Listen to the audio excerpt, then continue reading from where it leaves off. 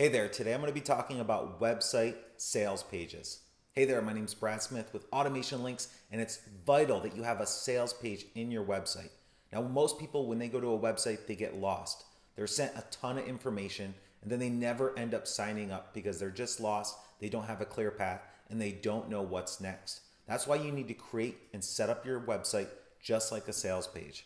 Now, I don't mean you need to go make something different, a different thing on a different software. Use your website as your sales page, and you're going to get more signups and increase customers and conversions right away. So tip number one is setting up a clear path. So a clear path for the client so the client knows where to go and where they're going to end up.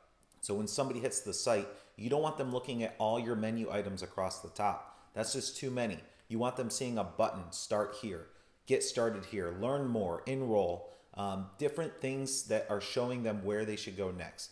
Buttons, forms that are inside of your site, and pop-ups, something so they know exactly, okay, this is where I should get started. And if you can give that clear message, tell them where they should go next, they'll follow those actions. And then once they follow those actions, they'll be led into the sales funnel, which gets you a sign up and a potential new customer.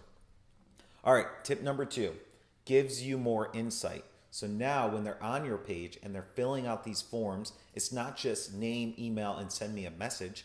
It's actually asking them what they want and what they're interested in.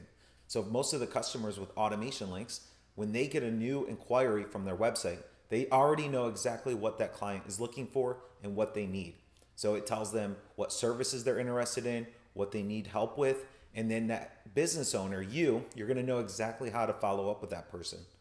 And so that's where I want to encourage you guys. If you need help with this or need those forms, reach out to us. automationlinks.com/start. And if you're watching this, post that in the comments. And that's a great place for you to check out our multiple choice forms. All right, tip number three, easy to purchase.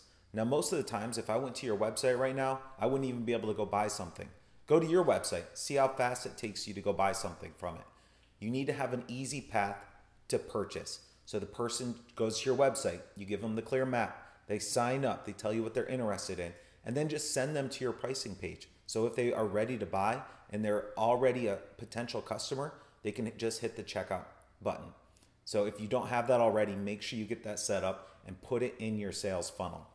All right, tip number four, answers all objections. So when a customer comes to your site, FAQ sections, talking about the pain points that they're going through, you need to answer their objections before they even get to the sign-up process. If I came to your website and I thought to myself, wow, this person knows exactly what I'm going through, they know exactly what's going to help to fix it, I'm definitely signing up with them. Does your website do that? Are you answering objections and FAQ questions so when that person comes to the site, they know exactly how you're going to help and what to expect next? So if you guys don't have any of this set up, or if you need help with a website sales page, that's what we do. automationlinks.com/start. Why don't you go check out that multiple choice form, see what it's like. Once somebody fills it out, I know exactly what they need and how I can help. So how are you going to incorporate this into your business? Are you going to think about it and sit on it for the next month or two, or maybe even year? Or are you going to go take action today? Get this stuff set up so you can start growing your business. And if you're not interested in growing your business, that's fine. But if you are, you definitely need to follow these steps. Print off this sheet and start using it on a day-to-day basis. So thanks again for watching. Please subscribe to my channel. I'd appreciate it. And I hope you guys have a great day.